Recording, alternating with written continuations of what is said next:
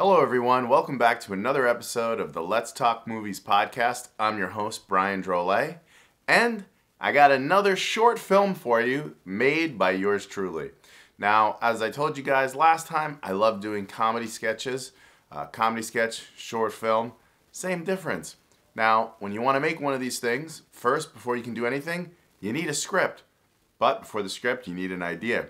So I thought to myself, what's a good circumstance for comedy? And, when are the stakes high? And I thought, what about a legal meeting among people getting a divorce? One of my favorite movies of all time, Wedding Crashers, starts where two people are having a discourse about getting divorced, and their lawyer is Owen Wilson and Vince Vaughn, and they're arguing for the sanctity of marriage.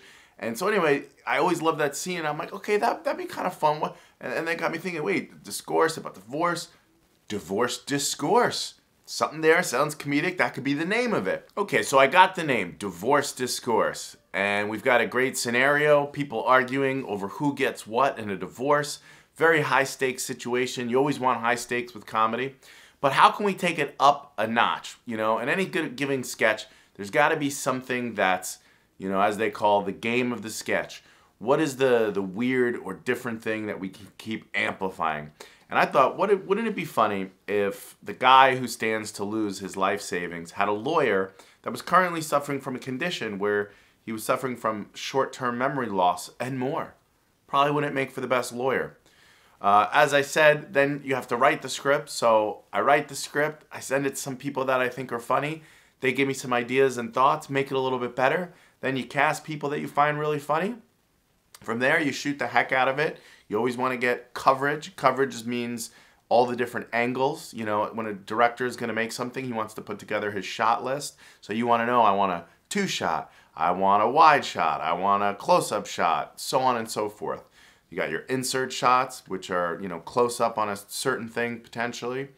But so anyway, without over-describing it, I want to show you guys this short film we made on this episode. So I give to you Divorce Discourse.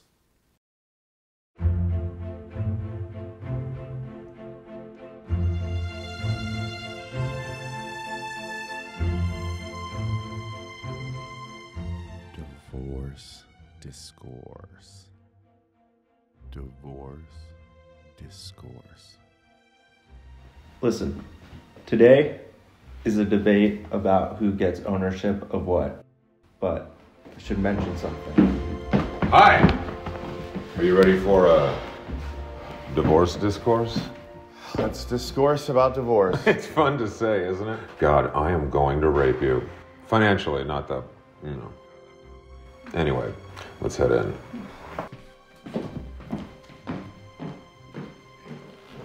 Hey, my life savings are on the line.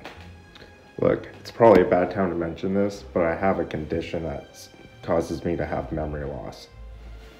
But it'll be okay.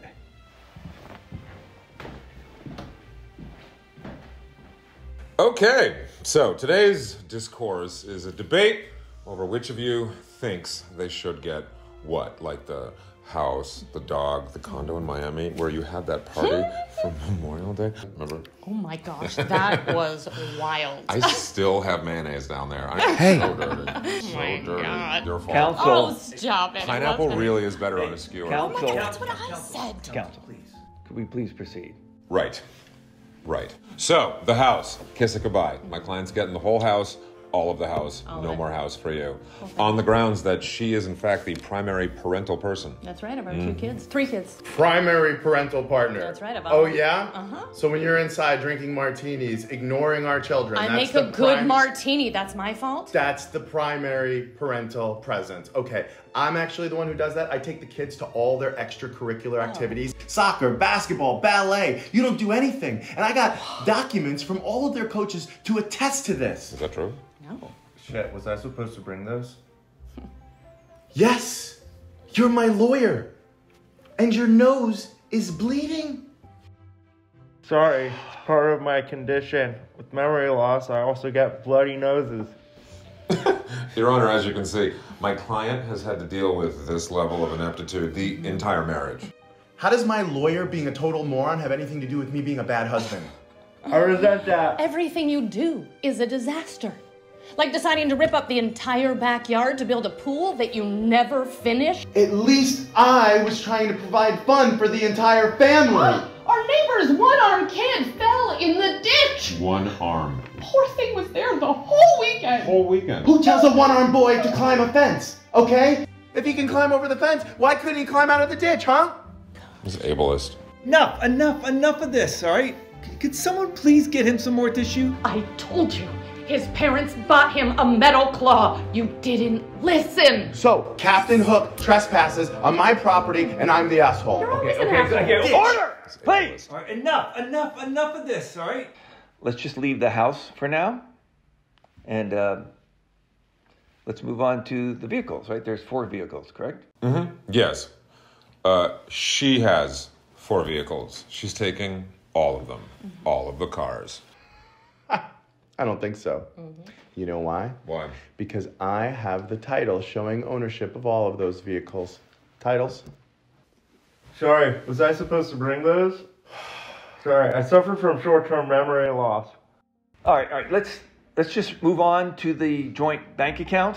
All right, I understand you're looking for 80%. I think that's low. I went for 100, but she was How do you have the nerve to take 80% of my hard-earned money? After what you put me through with my sister, you are lucky I am leaving you 20%. Can we make it 90? I want 95. I want 97. 98%. You want 110%. I want 110. You owe me. Told you nothing happened. Boo! Bad husband. Bad husband. Bad husband. Hey! Bad husband. Do you mind? Sorry, I just really love my job. You know, they say if you love what you do, you don't work a day in your life. It's beautiful. Isn't it? I have a question. You don't have to raise your arm. Okay, what is this about? Sorry, I'm currently suffering some memory loss. It's a condition I have. Okay. Your Honor, can we please move the divorce discourse to another day? Well, delay the divorce discourse? Yes, delay the divorce discourse. Your Honor, I highly recommend we do not delay this discourse about divorce. It will throw the entire thing off course. How about May the 4th? Look, I just say we proceed forth. Hey, that whole thing rhymed. What is going on with you? Are you alright?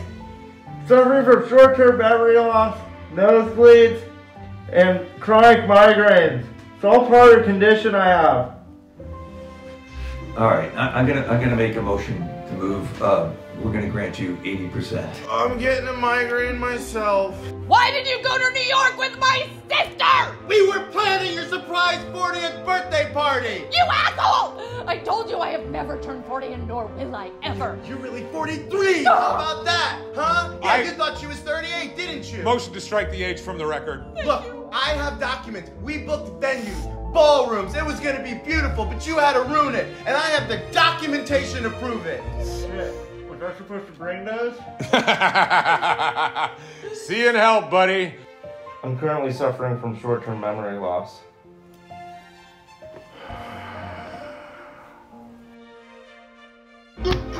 Suffering from memory loss! I'm gonna kill you!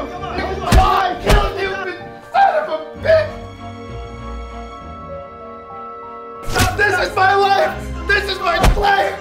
80%! Do you know how much that is? I love that Maserati! Stop it! Damn one-arm boy!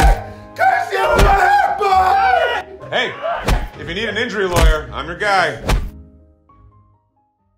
Alright guys, as you can see, my character did not take kindly to his lawyer completely messing up his entire life, losing his life savings, losing the house, 80% of his money, all his cars, and so much more. I hope you guys enjoyed that short film. And that's this episode of the Let's Talk Movies podcast.